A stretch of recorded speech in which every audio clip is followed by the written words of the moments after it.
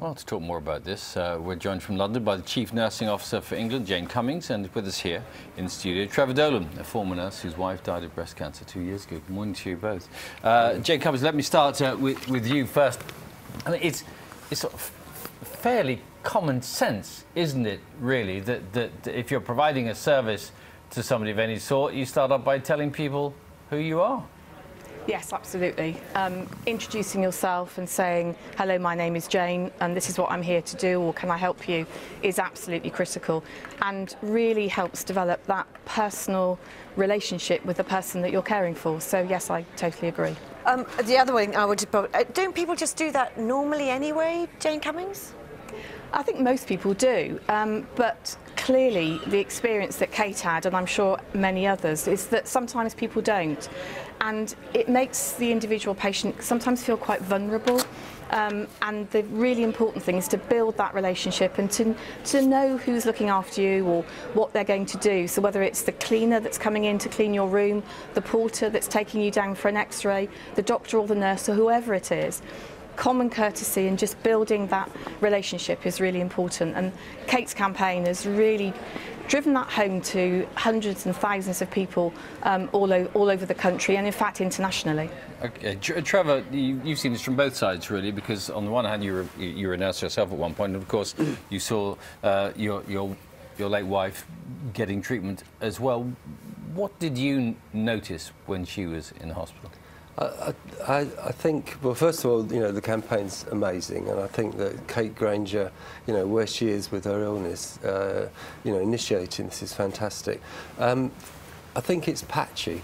I think where it's done well, it's done really well. I think that, you know, people will automatically introduce themselves. But our experience was that when we transferred our care, for example, to a hospital like the Royal Marsden, that there was a culture within that hospital where people just didn't say, hello, my name is, but actually everything else that followed you know, spoke to you about a compassionate, you know, caring culture.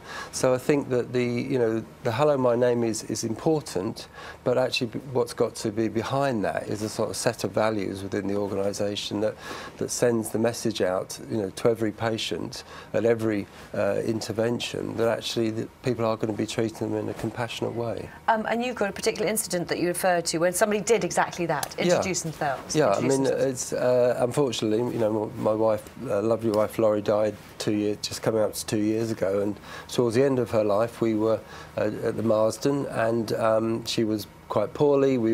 I was pushing her along the corridor. She was feeling quite sick, and suddenly a woman appeared in a white coat, introduced herself, said, "Let me help you," took us up to the outpatients, showed us into a room, and I thought, you know, I wonder who that is. And as she turned away, I looked at her badge and it said palliative care consultant. And to me, I mean, that really sort of summed up something about the culture of that organisation that unfortunately you don't find everywhere. I mean, there are lots of people out there, you know, doing really sort of fantastic jobs. I suppose the other side of the coin, though, Jane Cummings, is that people working in the NHS, their job is to make people better. You know, they're not selling a service. It's about health more than anything else. It's about caring for people when they are often at the most vulnerable. And so, yes, it's about making people better, but it's also about caring for them whatever their circumstances. And as we've just heard, sometimes what might be a very small thing to a very busy nurse or a very busy doctor can actually make such a difference to the patient and to their family. So that compassionate care and introducing yourself, providing the support that individuals need, and building that relationship is so important to people.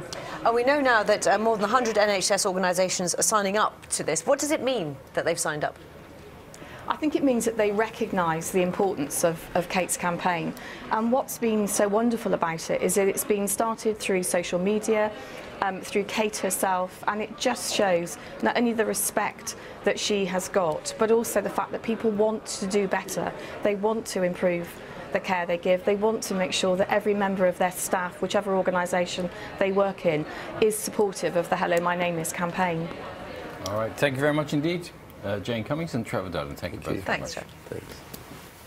Should we catch up with the weather? It's really jolly cold out, and Carol could give us all the details. Morning.